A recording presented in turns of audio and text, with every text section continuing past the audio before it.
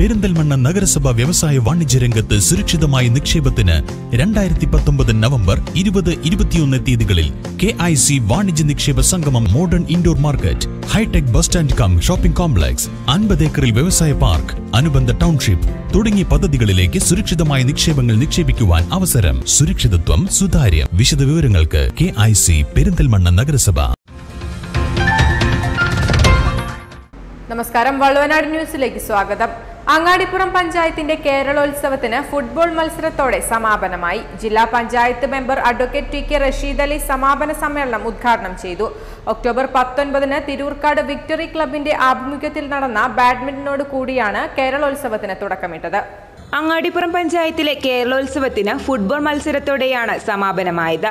ഈ വർഷത്തെ കേരളോത്സവം വളരെ ജനപങ്കാളിത്തത്തോടു കൂടിയിട്ടാണ് നടത്തിയിട്ടുള്ളത്. ഓരോ മത്സരവും പല ക്ലബ്ബുകളെ ഏറ്റെടുത്തുകൊണ്ട് വളരെ ആവശ്യത്തോടെ നല്ല ജനപങ്കാളിത്തത്തോടെ നടത്താൻ കഴിഞ്ഞു എന്നുള്ളതാണ് ഈ അവസരത്തിൽ പറയാനുള്ളത്. സമാപന സമ്മേളനം ജില്ലാ panchayat member advocate TK Rasheed Ali ഉദ്ഘാടനം ചെയ്തു.